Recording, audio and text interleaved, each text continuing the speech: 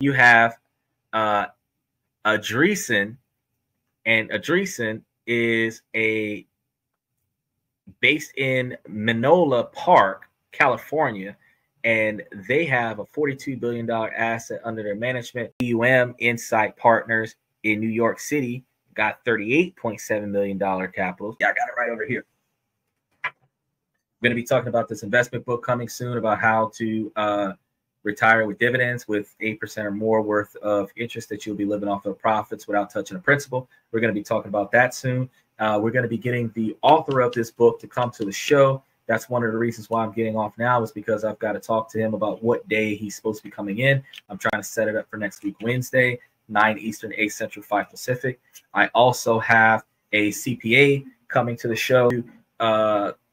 He was supposed to be here tomorrow night. I might have to book him 2 weeks from now, but he was supposed to be here tomorrow night. We do have a show for tomorrow night. We just haven't scheduled it because I'm not sure if we're talking about the CPA and the needs to know about taxes and how CPAs and tax lawyers can aid you.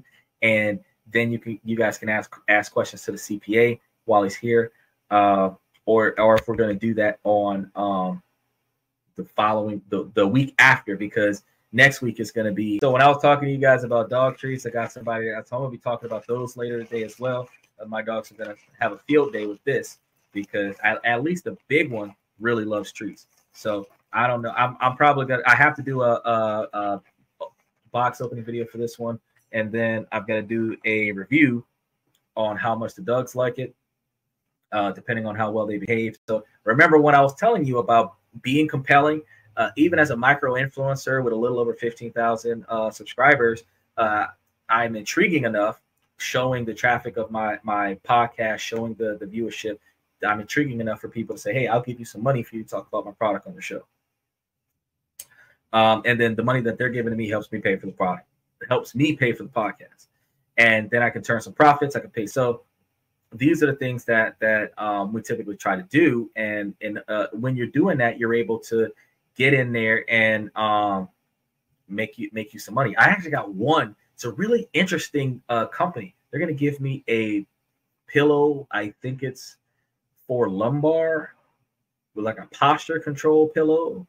And I'm going to show you guys that pillow. I'll be able to stick it behind me and just lean up against it and get some back support.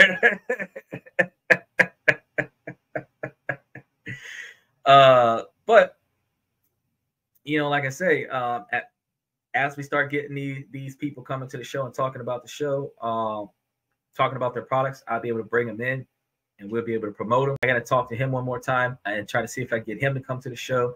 And I might get Sequoia to come to the show with the trading card game, because you have the girl with the dating card games that I got a short for that up there as well. So you guys just got to take a look at what we got going on this and that.